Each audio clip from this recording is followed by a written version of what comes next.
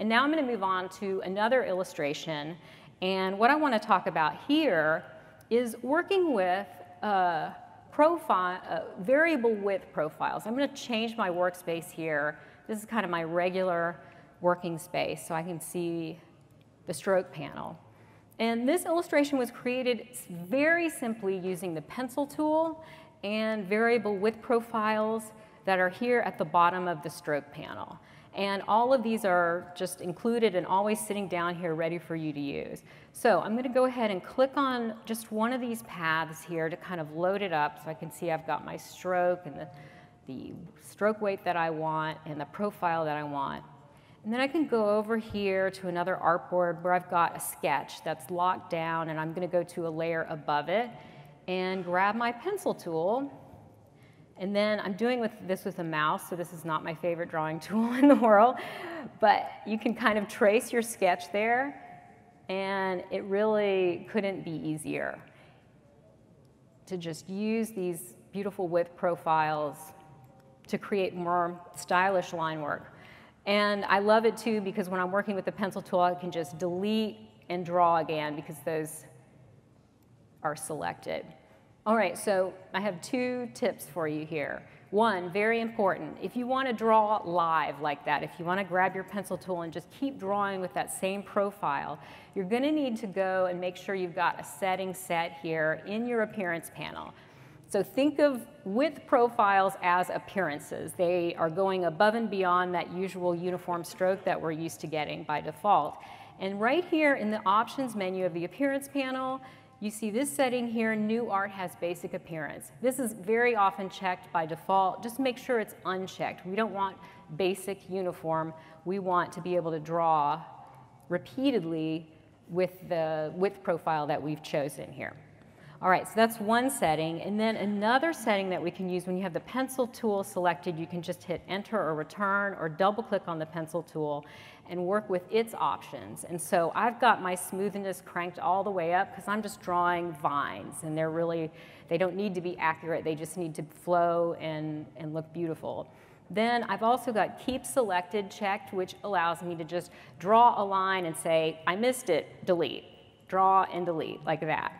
And then finally, edit selected paths. That's one of the defaults that I leave unchecked because it's just that editing behavior sometimes redraws lines as you're working with them, and I don't like that, so I uncheck this.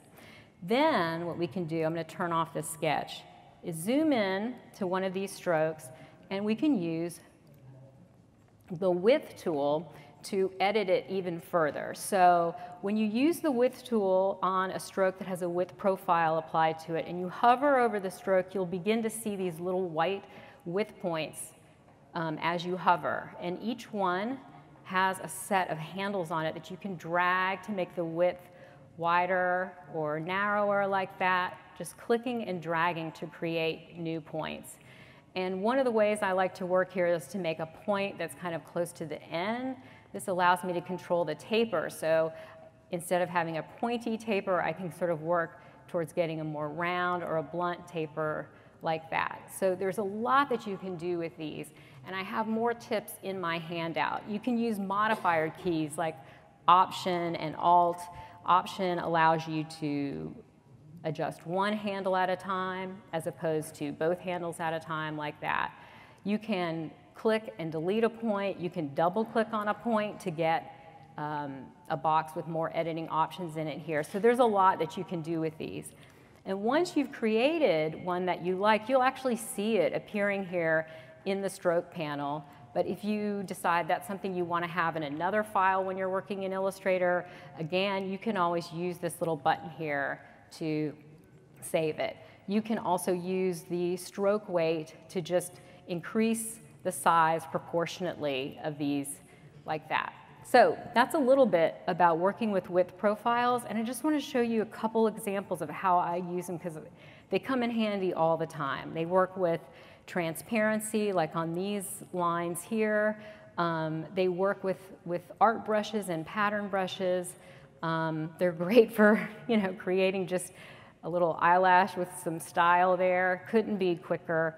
Something like this, hair, is perfect, and the spiral tool even, you can add it to a spiral path. They're very versatile.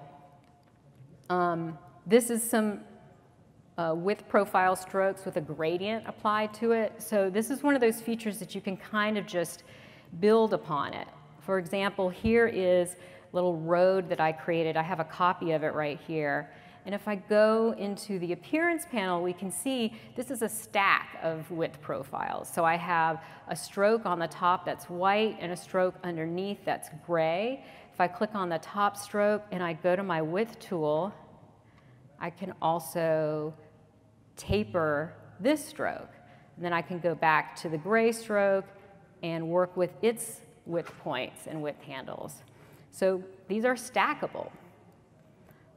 You can use it for hand lettering here. Create some serifs and adjust how much they're going to flare out.